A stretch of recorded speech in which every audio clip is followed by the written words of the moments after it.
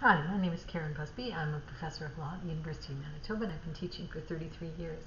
I teach gender in the law, constitutional law, and administrative law. My research interests include sexual violence, assisted human reproduction, and civil procedure. And in fact, I've just published a book this summer called Achieving Fairness, a Guide to Campus Sexual Violence Complaints. What's a fun fact about me? Well, many people have noticed I have a tattoo on my right wrist. It's a fun fact.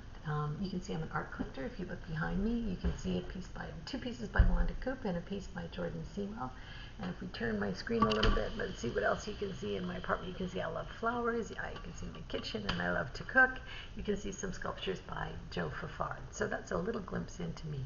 Bye.